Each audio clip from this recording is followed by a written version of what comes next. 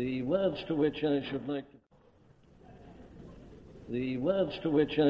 to call your attention this morning are to be found in the Gospel according to St. John, in the first chapter, reading verses 26 and 33. John answered them, saying, I baptize with water, but there standeth one among you whom ye know not, and I knew him not. But he that sent me to baptize with water, the same said unto me, upon whom thou shalt see the Spirit descending and remaining on him, the same is he which baptizeth with the Holy Ghost. Now, most of you will realize that I take these two verses and put them together because of this great truth which they bring out, namely that John the Baptist was constantly telling the people that he was not the Christ, and that the essential difference between them was that he, John, baptized with water, whereas the Christ would baptize with the Holy Ghost. Now, why are we looking at this? Well, we're doing so because, as we've been seeing at great length, the truth about the Christian should be this. The statement in the 16th verse of this first chapter of John's Gospel, and of his fullness have all we received, and grace for or upon grace. That is what the Christian is meant to be like. He's a man who has received something of the fullness of Christ, and he goes on receiving it increasingly. That is the Christian life. That is what it means to be a Christian. And I'm suggesting that immediately John the evangelist shows us the way in which this can become true of us, and increasingly true of us. And that is that we receive of his fullness in large and great measure when we are truly baptized with the Holy Ghost by the Lord Jesus Christ. Now then, in order to bring this out, we've been showing something of this contrast that John the Baptist himself drew so clearly in his ministry. We dealt with the best exposition of that as it's to be found in the third chapter of the Gospel according to St. Luke in the first 17 verses. And there we saw some of these striking contrasts between John's baptism and our Lord's baptism, putting it very roughly, the difference between religion and Christianity, or indeed we can go further, the difference between being content with the beginnings, or what the author of the Epistle to the Hebrews calls the first principles only of the doctrine of Christ, and this same doctrine in greater fullness. Now, we are doing this, and I must go on repeating this because this is no academic exercise. I'm not doing this because of all the interest that is being manifested on all hands at the present time in this question of the baptism of the Holy Spirit and the occasional gifts that may accompany it. But I'm doing something that we've been doing for over 2 years. We've spent 2 years in considering the prologue of John's Gospel because, as I've been trying to show, it seems to me that this is the thing we need above everything else at this present time. We need it as individual Christians, but we need it still more because of the state of the world that is round and about us. If we have no sense of responsibility for the condition of humanity at this moment, well then there's only one thing to say. If we are Christians at all, we are very poor Christians. If we are only concerned about ourselves and our own happiness, and if the moral condition of society and the tragedy of the whole world doesn't grieve us, if we are not disturbed at the way in which men blaspheme the name of God and all the arrogance of sin, well, what can be said about us? But I'm assuming that we are concerned ourselves that we may receive what God has intended us to receive in his Son. God so loved the world that he gave his only begotten Son. And if we are not receiving what is made possible, well, it is an insult to God. So these two aspects must be borne in mind, our own individual states and needs, but still more, I say, the condition of the world as it is around and about us. Now then, that's what we are doing, and I'm trying to show that the great danger constantly is that we should be content with something which is altogether less intended for us. Now let me put it like this. Perhaps the greatest danger of all for Christian people always is to interpret the Scriptures in the light of our own experiences instead of doing it the other way around. We shouldn't interpret Scripture in the light of our experiences, but we should examine our experiences in the light of the teaching of the Scripture. Now, this is a fundamental and basic point. It's particularly important, I feel, just at this moment, in view of the things that are happening in the Christian church and the talk that is round and about us. Now, there are two main ways in which it seems to me we can go wrong in this question of the relationship of our experiences to the teaching of the Scripture. The first danger is the danger of claiming things which either go beyond the Scripture or which indeed may even be contrary to the Scripture. There are many who have done that throughout the centuries, and there are people who are still doing it. There have been people, you had them in the early church. They were claiming that they were uniquely inspired. The apostle calls them false apostles. There were people who claimed that they were receiving revelation. And they didn't care what the teaching was. They said they'd got this directly from God. Now, as I say, throughout the centuries, there have been people who, claiming to be ultra-spiritual, have gone beyond the Scriptures. I remember once hearing a man saying he didn't care what the Apostle Paul or anybody else said. He knew. He'd had an experience. Now, the moment a man says that, he's putting his own experience above the Scriptures. That opens the door to fanaticism. Not enthusiasm, but fanaticism and other horrible possible dangers. So there is one danger, that we put what we experience subjectively over the Scripture and put it superior to the Scripture. Now, another way in which this is done, of course, is to put tradition or the teaching of the church above Scripture.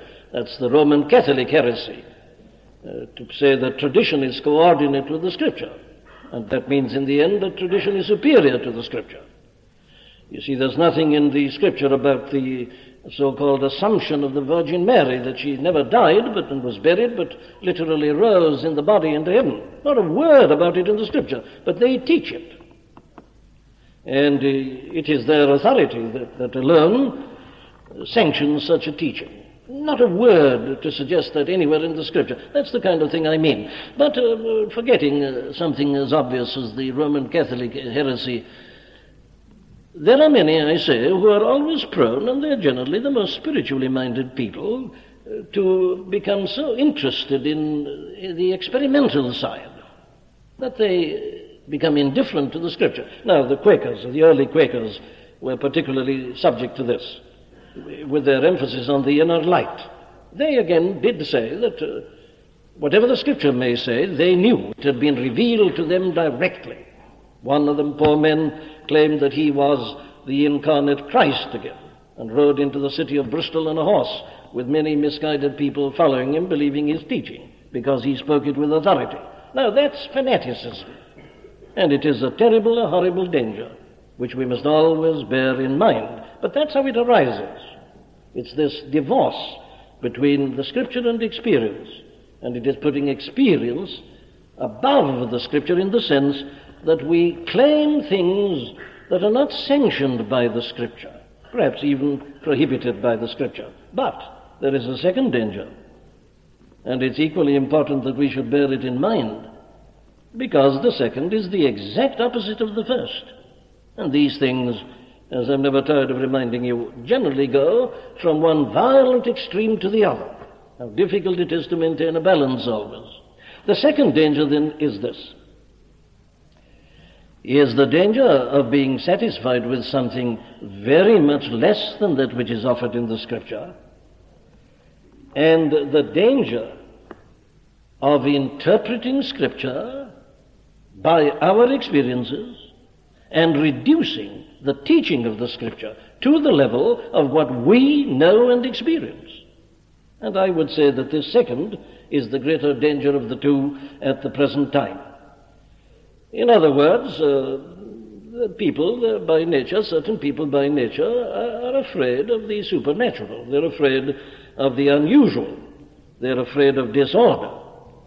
And you can be so afraid of disorder, you can be so concerned about discipline and decorum and control that you become guilty of what the Scriptures call quenching the Spirit. And there is no question in my mind but that there has been a great deal of this.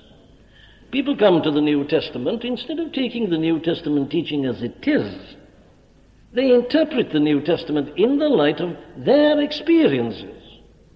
And so they reduce it.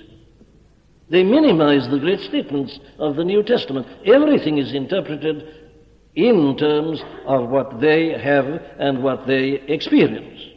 And I believe that this is very largely responsible for the condition of the Christian church at this present time. People are so afraid of what they call enthusiasm, and some are so afraid of fanaticism. People are so afraid of excesses that in order to avoid those, they go right over to the other side, and they don't face what is offered in the New Testament. But they say the norm, the standard, is what they are and what they have. Now, to put to you clearly what I'm trying to say, let me put it like this. I hope to go into this in greater detail on subsequent Sunday mornings. But let me put it just in a nutshell in this way. Compare, for instance, what you read about the life of the church at Corinth with a typical church life today. But you say they were guilty of excesses in Corinth. I quite agree. But how many churches do you know at the present time to which it is necessary to write such a letter as the first epistle of Paul to the Corinthians? Don't put your emphasis entirely on the excesses. Paul corrects the excesses, but look what he allows. Look what he expects. Take your New Testament as it is. Look at the New Testament Christian. Look at the New Testament church. And you will see it that vibrant with a spiritual life. And of course it is life always that tends to lead to excesses. There's no problem of discipline in a graveyard. There's no problem very much in a formal church. The problems arise when there is life. A poor sickly child isn't difficult to handle. But when that child is well and full of life and of vigor, well, then you have your problems. Problems are created by life and by vigor. And the problems of the early church were spiritual problems. Problems arising because of the danger to go to excess in the spiritual realm. Would anybody like to claim that that is the danger in the church speaking generally today? Well, it isn't, of course, and the reason for that is that we have been tending to interpret the New Testament teaching in the light of our own experiences. We assume that we've got everything. And therefore, the whole of this teaching is reduced to the level of what we have and what we are. Now then, there are the two great dangers. And as I'm trying to indicate, they're both wrong. And they're both equally wrong. The excesses, of course, and the fanaticism are more spectacular, and they always attract attention. But the other is equally bad, if not more so. You see, there's all the difference in the world between a man in a state of delirium when he's ill and a man suffering from some terrible growth which is just eating out the vitals of his life and of his body and reducing him to a state of more or less of paralysis and of helplessness. But you see, the two things are equally bad. And therefore we have to remember these two things. And so I would lay down this fundamental proposition as we handle this whole matter, that everything must be tested by the teaching of the Scripture. We mustn't start with what we think, with what we like. Some of us would like the spectacular. Others are so dignified that dignity is the one thing that matters. Everything must be ordered and dignified and orderly, working like a clock, with all the mechanism and mechanistic characteristics of a clock or of a machine. So if we start with ourselves and what we like and our experience, we'll already go wrong. No. We've got to start, all of us, with the New Testament and its teaching. Well, fortunately for us, there is plenty of it. We've already been looking at the teaching of John the Baptist, and we've also looked at those two most interesting incidents which are recorded in the book of the Acts of the Apostles at the end of chapter 18 and the beginning of chapter 19, the case of Apollos and the case of those disciples whom the Apostle Paul found at Ephesus. And what we've discovered hitherto is this, that there are obviously grades, steps, stages in the Christian life. The New Testament is full of that. Babes in Christ, young men, old men, growing in grace and in the knowledge of the Lord, and so on. But not only that. We have found that this is more than supported and fulfilled and substantiated in the subsequent history of men in the long story of the Christian church.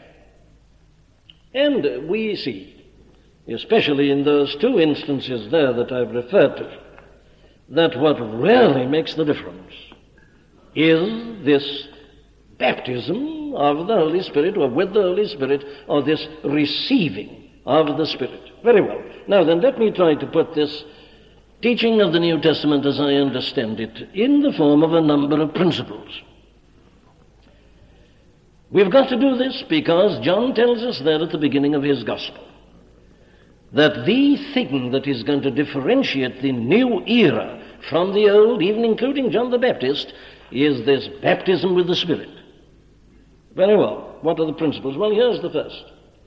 It is possible for us to be believers in the Lord Jesus Christ without having received the baptism of the Holy Spirit. Now then, there's my proposition. But let me clarify this, because it's often misunderstood. And this is, to me, the crux of the whole interpretation of the New Testament at this point. This is the key point, it seems to me. Don't you start thinking about phenomena. I may come to that in 3 or 4 Sundays, I don't know. But don't start with that. That's the fatal mistake that people make. They start with phenomena, and they've got their prejudices, and they take up their lines and points, and the New Testament teaching is entirely forgotten. No. Start with the teaching of the Scripture. Need of clarification, I say. Well, how? Well, like this. It is obvious that no man can be a Christian at all apart from the work of the Holy Spirit. That's obvious. The natural man, the natural mind, we are told, is enmity against God, is not subject to the law of God, neither indeed can be. The Apostle Paul, whom I've just quoted in Romans 8:7, in that whole passage draws his great distinction between the natural man and the spiritual man. And that is the great difference. The spiritual man is a man, he says, who is led by the Spirit and walks after the Spirit, not after the flesh. Very well. You see, therefore, basically, you've got to start by saying, no man can be a Christian at all without the Holy Spirit. The natural mind, enmity against God, is not subject to the law of God, neither indeed can be. And again, in 1 Corinthians 2:14, he puts it again in this way. The natural man receiveth not the things of the Spirit of God, for they are foolishness unto him. Neither can he know them, because they are spiritually discerned. Again, in that chapter, the apostle is drawing a distinction between the Christian and the non-Christian.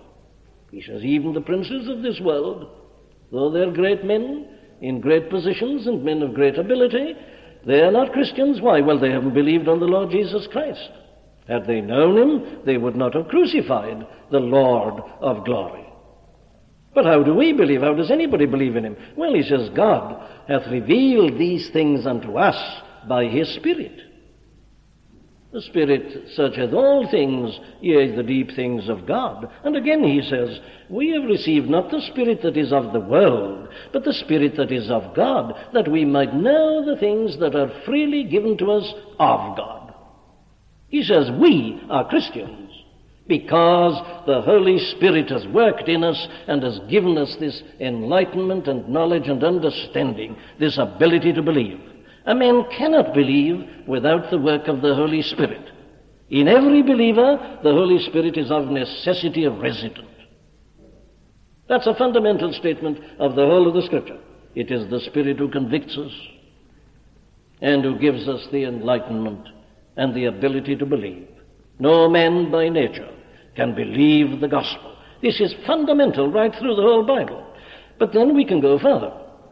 It is the Holy Spirit who regenerates us. It is He who gives us new life. The Christian is a man who is born again. Yes, he's a man who is born of the Spirit. Now, in the Gospel of John, as we shall find, there is great teaching about this. You get it at once in our Lord's teaching to Nicodemus of all men. Except a man be born of water and of the Spirit, he cannot enter into the kingdom of God. That's it. This is something that happens as the result of the operation of the Holy Spirit. Regeneration is the work of the Holy Spirit. It is a secret work of the Spirit. It isn't something experimental. That is a secret work, and a man only knows that it's happened to him. But we've got a very specific statement in the 9th verse of the 8th chapter of Paul's epistle to the Romans, which puts this matter quite tersely once and forever. He says, but ye are not in the flesh, but in the Spirit, if so be that the Spirit of God dwell in you. Now, if any man have not the Spirit of Christ, he is none of his. So that clearly, any man who is a Christian is a man in whom the Holy Spirit of God dwells. I take it that that is therefore abundantly clear to all of us. You can't be a Christian without having the Holy Spirit in you. But, and here's the point, I am asserting at the same time that you can be a believer, that you can have the Holy Spirit dwelling in you, and still you have not been baptized with the Holy Ghost. Now, this is the crucial issue. Why do I say this? Well, let me give you my reasons. All I've been describing is the work of the Holy Spirit in us, the work of convicting, the work of enlightening, the work of regenerating, and so on. That is what the Holy Spirit does in us. But, as you notice in this teaching, which we have there at the beginning in the first chapter of John's Gospel, and which we saw so clearly in the preaching of John the Baptist, the baptism of the Holy Ghost is something that is done by the Lord Jesus Christ, not by the Holy Spirit. I indeed baptize you with water. He shall baptize you with the Holy Ghost. This is not primarily some work of the Holy Spirit. It is the Lord Jesus Christ's act. It is His action. What He does to us through the Spirit, or His giving to us in this particular way of the Holy Spirit. Now, here it seems to me is something that is there plain and clear on the very surface of this whole matter. And yet people get confused over this. They quote 1 Corinthians 12:13, we've all been baptized by one Spirit.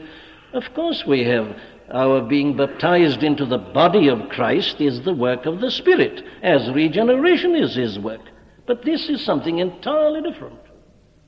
This is Christ baptizing us with the Holy Spirit. And I am suggesting that this is something which is therefore obviously distinct from and separate from becoming a Christian, being regenerate, having the Holy Spirit dwelling within you. I am putting it like this, that you can be a child of God and yet not baptized with the Holy Spirit. Now then, let me give you some proof. I start with the Old Testament saints. The Old Testament saints were as much the children of God as you and I are. Abraham is the father of the faithful. Abraham was a child of God. Now, I could give you endless scriptures to prove that. Our Lord himself says that you shall sit in the kingdom of God with Abraham, Isaac, and Jacob. And yet some of these Jews are going to be outside, though they kept on boasting that Abraham was their father. But that's what it means to be in the kingdom of God, to be with Abraham, Isaac, and Jacob. Paul, in the 3rd chapter of Galatians, at great length shows that all the children of faith are children of Abraham. He is the father of the faithful. Indeed, the Apostle Paul, as the apostle to the Gentiles, goes out of his way to emphasize this great thing, that when the Gentiles became Christians, what happened to them was that they became fellow citizens with the saints. That's to say, the saints of the Old Testament, and joint heirs with the saints of the Old Testament. You remember that great contrast in the 2nd chapter of the Epistle to the Ephesians. He puts it like this in verses 11 and so on. Wherefore remember that ye being in time past Gentiles in the flesh, which are called uncircumcision by that which is called the circumcision in the flesh made by hands, that at that time you were without Christ, you were aliens from the commonwealth of Israel, and strangers from the covenants of promise. That's where they were. But now, in Christ Jesus, you who sometimes were afar off are made nigh by the blood of Christ. Therefore, you are no more strangers and foreigners, but fellow citizens with the saints and of the household of God. Abraham, Isaac, Jacob, Moses, David, all these men of the Old Testament, they all belong to the household of God. And when we become Christians as Gentiles, we become fellow citizens with them and members of the household of God. And then, to make this thing abundantly clear, the apostle repeats it in the 3rd chapter of Ephesians. He says that the revelation had been made known to him of the mystery. What is it? Well, here it is. Which in other ages was not made known unto the sons of men, as it is now revealed by his holy apostles and prophets by the Spirit, that the Gentiles should be fellow heirs and of the same body, and partakers of his promise in Christ. Very well. If you think that the Old Testament saints were not children of God, you're denying the whole of the Scripture. They were. But they had not been baptized with the Holy Ghost. They were children of God. But they were not baptized with the Holy Ghost. Abraham believed in Christ. Our Lord says, Abraham saw my day. He saw it afar off and he rejoiced. These men didn't understand it fully, but what made them children of God and men of faith was this, that they believed God's testimony about this coming one. No man can be saved except in Christ. There's only one way of salvation, Old Testament and New. It's always in Christ and by him crucified. Very well, there are your Old Testament saints. But come along, what about John the Baptist himself? Our Lord makes this quite clear. He says that no greater than John has ever arisen amongst the sons of women. I say unto you, there hath not risen a greater than John the Baptist, he says, amongst the sons of women, among them that are born of women, there hath not risen a greater than John the Baptist. Now then, and yet John was not baptized with the Holy Ghost. John the Baptist is a son of God. He's a child of God. Nevertheless, says our Lord, he that is least in the kingdom of heaven is greater than he. That's a reference to the kingdom of heaven taking the form of the church. That though John the Baptist is the last of the prophets, though he's a child of God and a unique servant of God, though the man is as saved as any Christian, he isn't enjoying the benefits which those who have received the baptism of the Holy Ghost which Christ is to give are able to enjoy. So John the Baptist is a believer, he's a child of God, but he was not baptized with the Holy Ghost. And then you remember that most important statement in the 7th chapter of John's Gospel. Let me read it to you in verses 37 to 39. In the last day, that great day of the feast, Jesus stood up and cried, saying, If any man thirst, let him come unto me and drink. He that believeth on me, as the Scripture hath said, out of his belly shall flow rivers of living water. But this spake he of the Spirit, which they that believe on him should receive. For the Holy Ghost was not yet, the Authorized Version adds given, quite rightly, was not yet given, was not yet, had not come in that way yet. The Holy Spirit always was, of course. You read about him in the Old Testament. He wasn't given in this way yet. He was given like that on the day of Pentecost, because that Jesus was not yet glorified. Now, there again is one of these crucial statements. But let's go on and add to that. All this, it seems to me, becomes much clearer when you come right on to the book of the Acts of the Apostles and look at the case of the apostles themselves. Now, surely it is quite obvious that the apostles were regenerate and were children of God before the day of Pentecost. Our Lord has already said, "Now are ye clean through the word which I have spoken unto you."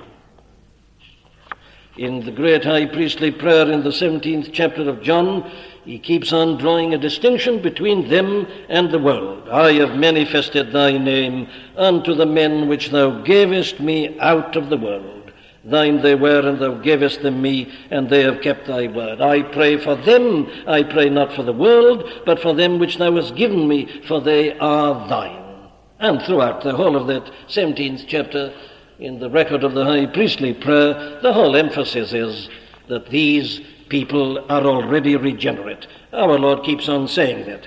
He says, "I have given unto them the words which thou gavest me, and they have received them, and have known surely that I came out from thee, and they have believed that thou didst send me." Nothing could be clearer. These men are believers, these men are Christians.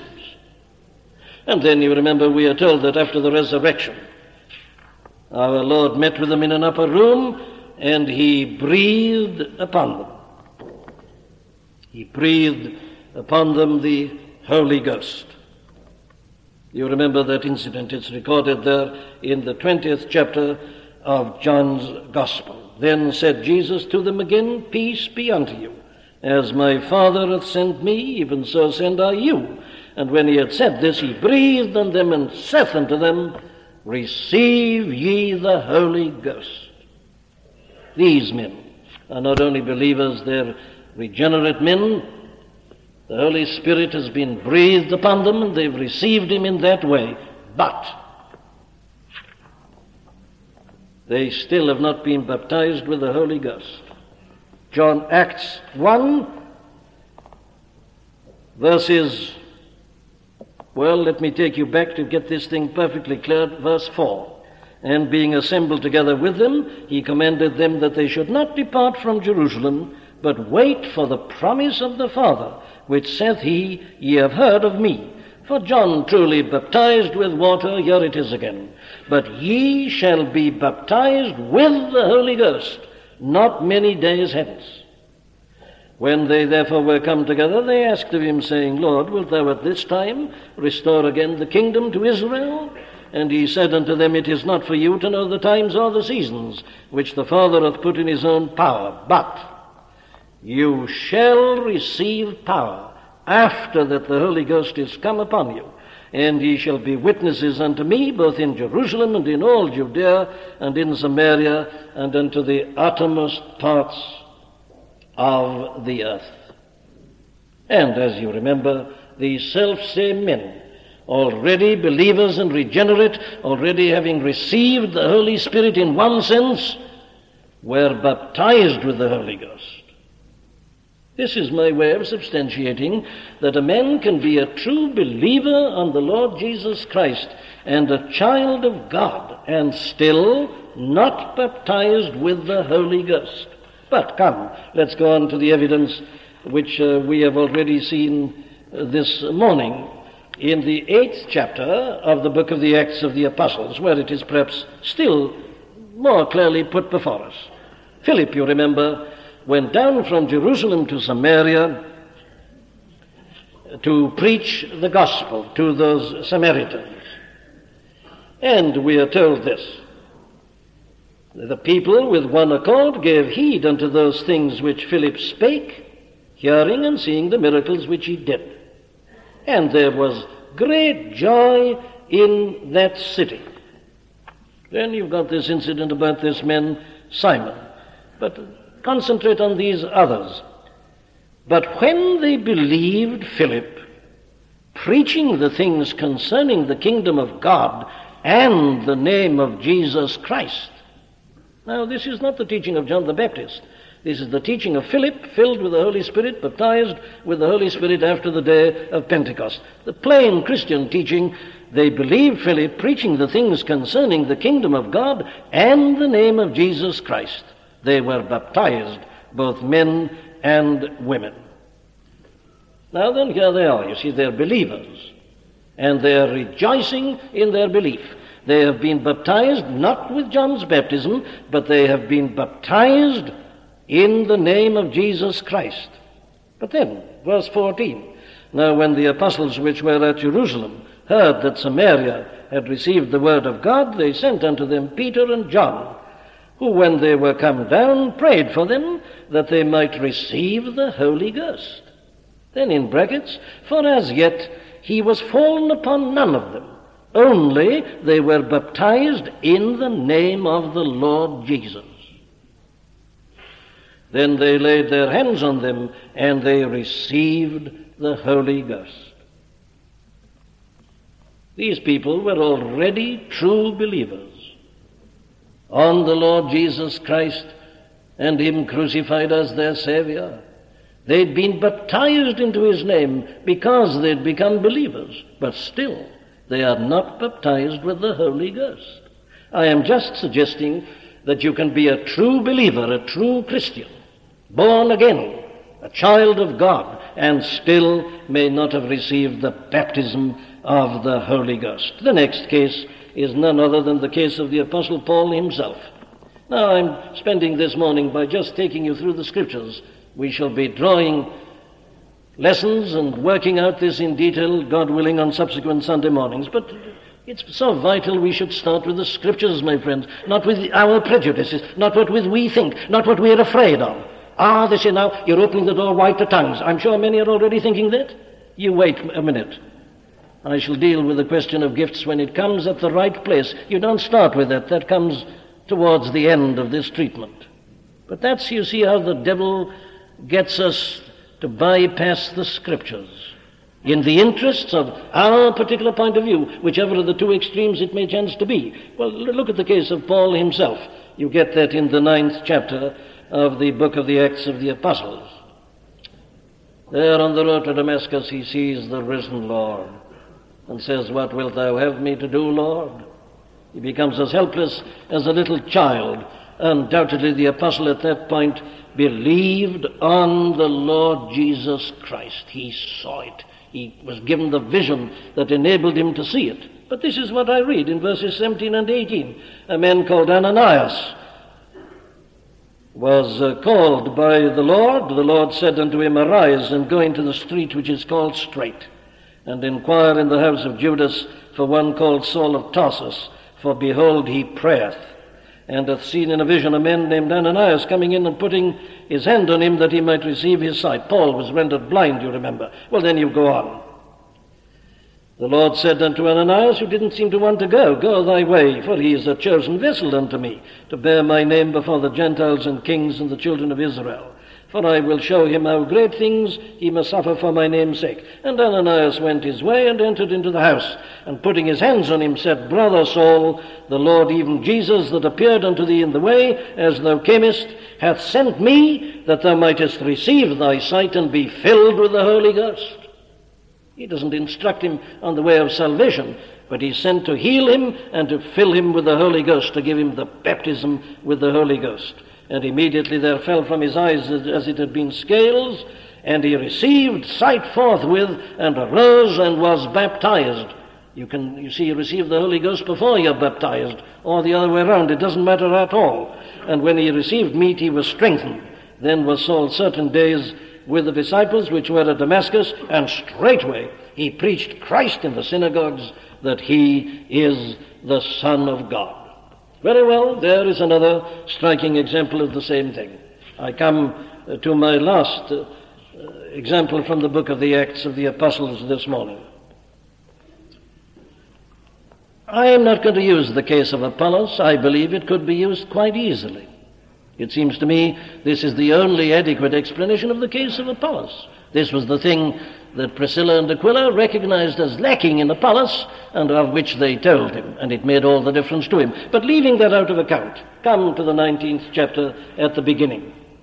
And you read, "It came to pass that while Apollos was at Corinth, Paul, having passed through the upper coast, came to Ephesus, and finding certain disciples," and you remember we've seen the full connotation of that. It always means believers in the Lord Jesus Christ in the book of Acts, without a single exception. "And finding certain disciples, he said unto them, Have ye received the Holy Ghost since ye believed?" All right, I know what you want to say, and you're quite right. You say you're reading from the Authorized Version. I am. You say that's not the right translation. I agree. So let me give it you in the Revised and the other translations. Did you receive the Holy Ghost when you believed? Right, that's the correct translation. And of course it shows that the old Authorized translation is after all not wrong. Have you received the Holy Ghost since you believed? The implication there obviously is, of course, that you can believe without receiving the Holy Ghost, that it happens to you afterwards. But, all right, you say, the other's the correct translation. Did you receive the Holy Ghost when you believed? But what does that tell us? Well, that tells us that it's obvious that you can believe without receiving the Holy Ghost. Let me use an illustration which I think I've used before. You may say to me, I had a cold last week. Then I put to you this one question. Did you run a temperature when you had your cold last week? What does that question mean? Well, it obviously means this, that you may have a cold without running a temperature. On the other hand, you may run a temperature when you have a cold. I want to know, did you or didn't you? And that's the very question that was put here by the apostle. It is possible for a man to be baptized with the Holy Ghost virtually simultaneously with his belief. Take the case now of Cornelius and his household. You remember that there we are told in the 10th chapter of this book of Acts that as Peter was still speaking, the Holy Ghost fell upon them. There, it seems that the baptism with the Holy Spirit happened as they were believing, almost simultaneously. But it is clear from the question put by the apostle that that is not always the case, that it is possible for a man to believe without receiving the Holy Ghost. Did you receive the Holy Ghost when you believed? Paul obviously saw there was something wrong with these people. There was a defect. So he puts this question. He was quite clearly of the opinion himself that they had not been baptized with the Holy Ghost. So he puts it in the form of a question. When you believed, were you baptized with the Holy Ghost? So that you see, even the Revised translation and the others come to exactly the same thing in the end as the old Authorized translation, except that these others are more accurate. From the purely linguistic standpoint, the Authorized translation is wrong. But as so often, these Authorized translators, they get the right point, the right meaning. They overemphasize it a little bit, as if it is always something subsequent. But what is established beyond any doubt is that one can be a believer without being baptized by the Holy Ghost. But if that doesn't satisfy you, and it should, listen to this. Paul addresses these men and he gives them further instruction. So I read in verse 5, when they heard this, they were baptized in the name of the Lord Jesus. The apostle's perfectly happy about these men, that they're true believers. They've had John's baptism only. He says, but you must be baptized in the name of the Lord Jesus Christ. So he baptized them now in the name of the Lord Jesus Christ. They're true believers, children of God, but still they have not been baptized with the Holy Ghost. Because I read this in verse 6. when Paul had laid his hands upon them, the Holy Ghost came on them, and they spake with tongues and prophesied. Now there is an absolute proof that you can be a true believer in the Lord Jesus Christ and still not be baptized with the Holy Ghost. That case proves it twice over. Twice over. The question at the beginning, what actually happened subsequently. This interval, this differentiation. The time element is not the important one. The important point is that there is a difference, that there is a distinction between believing and being baptized with the Holy Ghost. So I give you my last bit of evidence, which is in Paul's epistle to the Ephesians in the 1st chapter and the 13th verse. And with this we close. Paul now is reminding these Gentile Christians of how they became Christians, in whom ye also trusted, after that ye heard the word of truth, the gospel of your salvation, in whom also, after that ye believed, ye were sealed with that Holy Spirit of promise, which is the earnest of our inheritance, until the redemption of the purchased possession, unto the praise of his glory. All right, you say again, Authorized Translation once more, and again they've made exactly the same mistake. In whom also, after that he believed. Shouldn't be that. What should it be? Well, as the Revised has got it, in whom also believing ye were baptized with the Holy Ghost. But you see, once more, it doesn't make any difference to the meaning and to the truth. It is only the believer who's baptized with the Holy Ghost, or who receives the seal of the Spirit, in whom believing ye were baptized. It's the same order again. The believing is the first thing. The being baptized is something that doesn't of necessity happen at the same time. It may not, but it is distinct and separate, so the apostle does separate them. In whom believing you were also sealed with that Holy Spirit of promise, which is the earnest of our inheritance until the redemption of the purchased possession. Very well then, that's our first great principle. I'm afraid we've got to leave it at that this morning. All I am trying to establish is this, that the teaching which tells us that every man at his regeneration is baptized of necessity with the Holy Ghost is a contradiction of the plain teaching of the Scripture. You can be regenerate without being baptized with the Holy Ghost.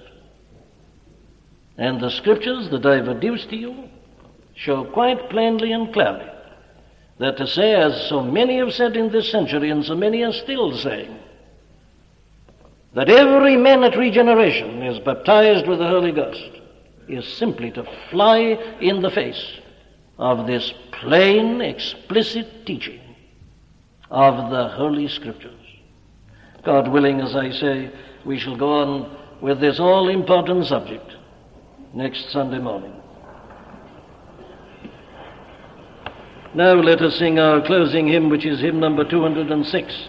206. Come, Holy Spirit, come, let thy bright beams arise, dispel the darkness from our minds, and open all our eyes. 206.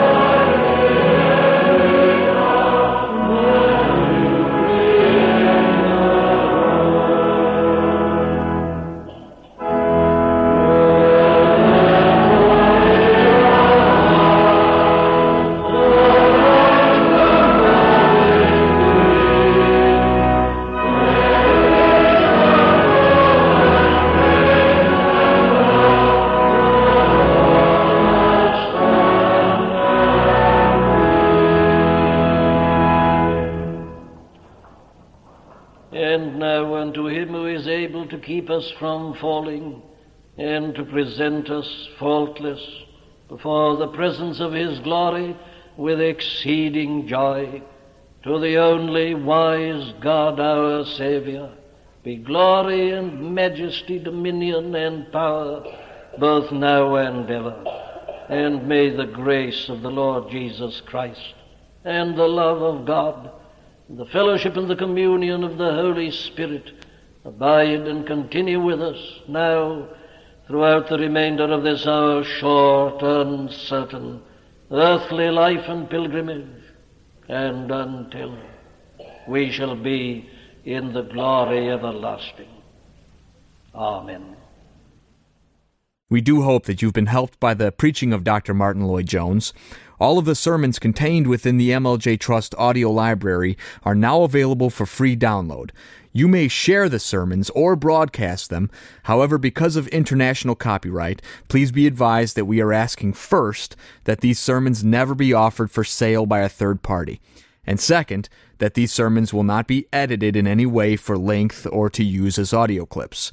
You can find our contact information on our website at mljtrust.org. That's mljtrust.org.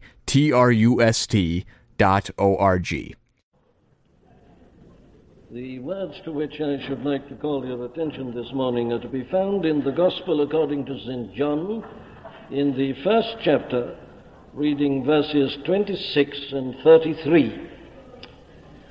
John answered them, saying, I baptize with water, but there standeth one among you whom ye know not, and I knew him not. But he that sent me to baptize with water, the same said unto me, upon whom thou shalt see the Spirit descending and remaining on him, the same is he which baptizeth with the Holy Ghost. Now, most of you will realize that I take these two verses and put them together because of this great truth which they bring out, namely that John the Baptist was constantly telling the people that he was not the Christ, and that the essential difference between them was that he, John, baptized with water, whereas the Christ would baptize with the Holy Ghost. Now, why are we looking at this? Well, we're doing so because, as we've been seeing at great length, the truth about the Christian should be this. The statement in the 16th verse of this first chapter of John's Gospel, and of his fullness have all we received, and grace for or upon grace. That is what the Christian is meant to be like. He's a man who has received something of the fullness of Christ, and he goes on receiving it increasingly. That is the Christian life. That is what it means to be a Christian. And I'm suggesting that immediately John the evangelist shows us the way in which this can become true of us, and increasingly true of us. And that is that we receive of his fullness in large and great measure when we are truly baptized with the Holy Ghost by the Lord Jesus Christ. Now then, in order to bring this out, we've been showing something of this contrast that John the Baptist himself drew so clearly in his ministry. We dealt with the best exposition of that as it's to be found in the third chapter of the Gospel according to St. Luke in the first 17 verses. And there we saw some of these striking contrasts between John's baptism and our Lord's baptism, putting it very roughly, the difference between religion and Christianity, or indeed we can go further, the difference between being content with the beginnings, or what the author of the Epistle to the Hebrews calls the first principles only of the doctrine of Christ, and this same doctrine in greater fullness. Now, we are doing this, and I must go on repeating this because this is no academic exercise. I'm not doing this because of all the interest that is being manifested on all hands at the present time in this question of the baptism of the Holy Spirit and the occasional gifts that may accompany it. But I'm doing something that we've been doing for over 2 years, We've spent 2 years in considering the prologue of John's Gospel because, as I've been trying to show, it seems to me that this is the thing we need above everything else at this present time. We need it as individual Christians, but we need it still more because of the state of the world that is round and about us. If we have no sense of responsibility for the condition of humanity at this moment, well, then there's only one thing to say. If we are Christians at all, we are very poor Christians. If we are only concerned about ourselves and our own happiness, and if the moral condition of society and the tragedy of the whole world doesn't grieve us, if we are not disturbed at the way in which men blaspheme the name of God and all the arrogance of sin, well, what can be said about us? But I'm assuming that we are concerned. But we are concerned ourselves that we may receive what God has intended us to receive in His Son. God so loved the world that He gave His only begotten Son. And if we are not receiving what He's made possible, well, it is an insult to God. So these two aspects must be borne in mind, our own individual states and needs, but still more, I say, the condition of the world as it is around and about us. Now then, that's what we are doing, and I'm trying to show that the great danger constantly is that we should be content with something which is altogether less intended for us. Now let me put it like this. Perhaps the greatest danger of all for Christian people always is to interpret the Scriptures in the light of our own experiences instead of doing it the other way around. We shouldn't interpret Scripture in the light of our experiences, but we should examine our experiences in the light of the teaching of the Scripture. Now, this is a fundamental and basic point. It's particularly important, I feel, just at this moment, in view of the things that are happening in the Christian church and the talk that is round and about us. Now, there are two main ways in which it seems to me we can go wrong in this question of the relationship of our experiences to the teaching of the Scripture. The first danger is the danger of claiming things which either go beyond the Scripture or which indeed may even be contrary to the Scripture. There are many who have done that throughout the centuries, and there are people who are still doing it. There have been people, you had them in the early church. They were claiming that they were uniquely inspired. The apostle calls them false apostles. There were people who claimed that they were receiving revelation. And they didn't care what the teaching was.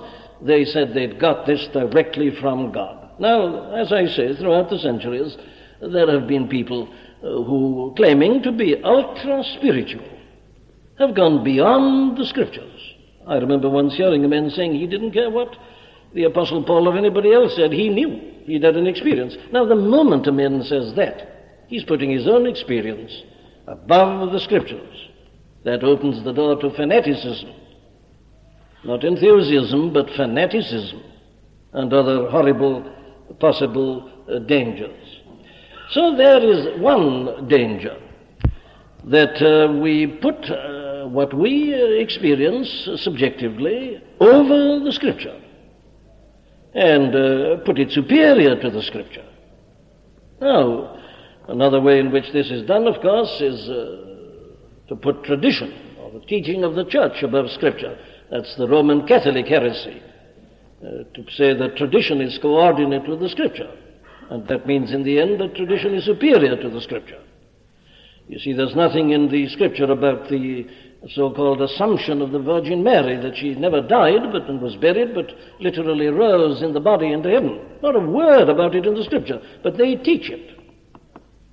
And it is their authority that alone sanctions such a teaching. Not a word to suggest that anywhere in the Scripture. That's the kind of thing I mean. But forgetting something as obvious as the Roman Catholic heresy, there are many, I say, who are always prone, and they're generally the most spiritually minded people, to become so interested in the experimental side that they become indifferent to the Scripture. Now, the Quakers, the early Quakers, were particularly subject to this, with their emphasis on the inner light. They again did say that whatever the Scripture may say, they knew it had been revealed to them directly. One of them, poor men, claimed that he was the incarnate Christ again, and rode into the city of Bristol on a horse, with many misguided people following him, believing his teaching, because he spoke it with authority. Now, that's fanaticism, and it is a terrible, a horrible danger, which we must always bear in mind. But that's how it arises. It's this divorce between the Scripture and experience, and it is putting experience above the Scripture in the sense that we claim things that are not sanctioned by the Scripture, perhaps even prohibited by the Scripture. But there is a second danger, and it's equally important that we should bear it in mind, because the second is the exact opposite of the first. And these things, as I'm never tired of reminding you, generally go from one violent extreme to the other. How difficult it is to maintain a balance always. The second danger, then, is this.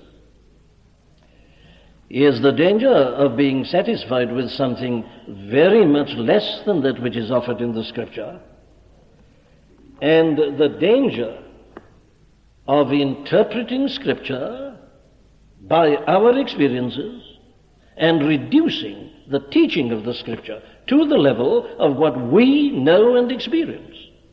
And I would say that this second is the greater danger of the two at the present time.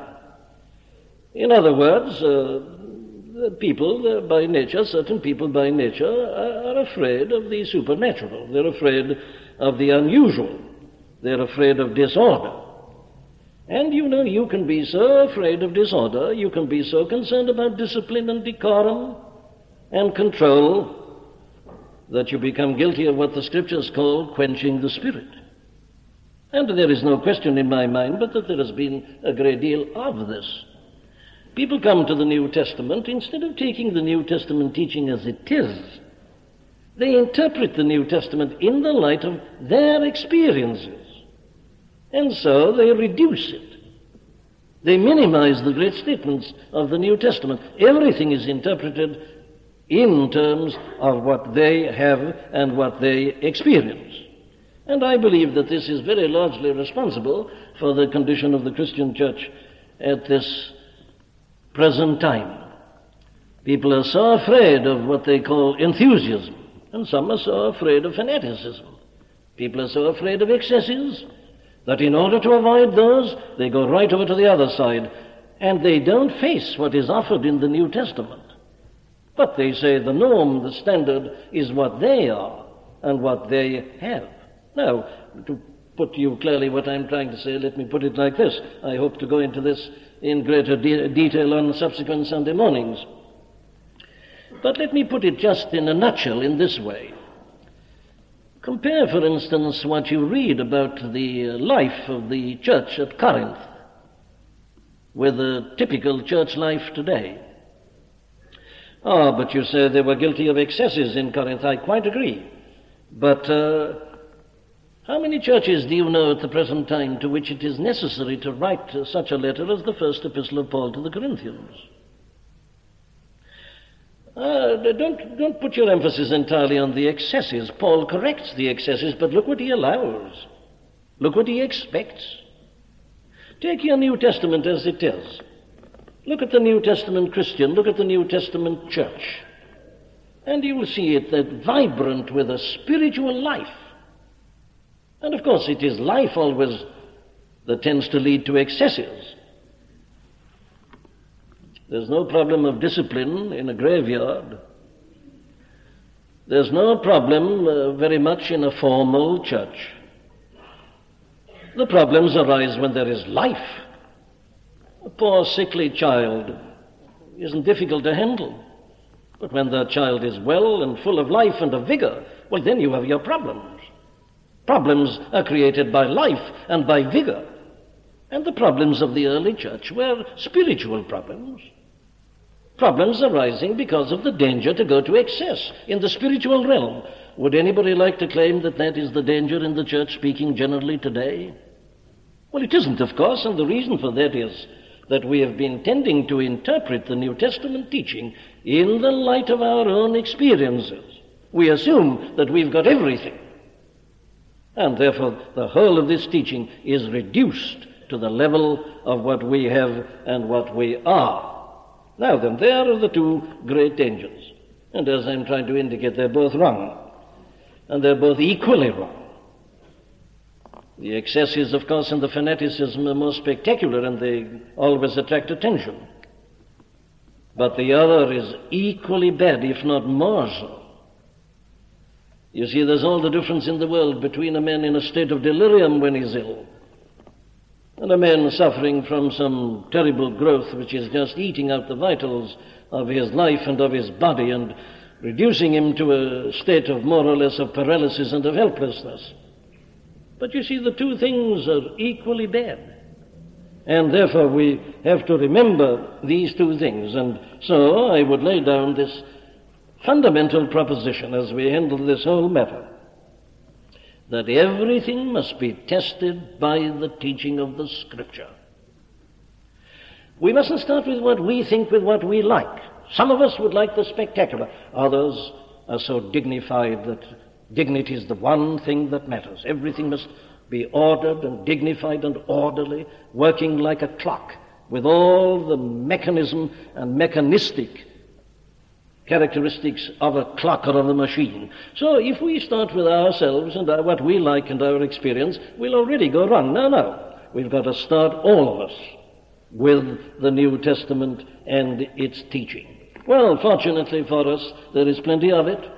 We've already been looking at the teaching of John the Baptist, and we've also looked at those two most interesting incidents which are recorded in the book of the Acts of the Apostles at the end of chapter 18 and the beginning of chapter 19, the case of Apollos and the case of those disciples whom the Apostle Paul found at Ephesus.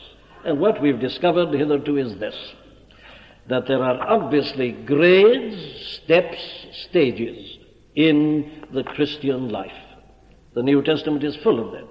Babes in Christ, young men, old men, growing in grace and in the knowledge of the Lord, and so on. But not only that. We have found that this is more than supported and fulfilled and substantiated in the subsequent history of men in the long story of the Christian church. And we see, especially in those two instances there that I've referred to, that what really makes the difference is this baptism of the Holy Spirit, or with the Holy Spirit, or this receiving of the Spirit. Very well. Now then, let me try to put this teaching of the New Testament as I understand it in the form of a number of principles. We've got to do this because John tells us there at the beginning of his gospel that the thing that is going to differentiate the new era from the old, even including John the Baptist, is this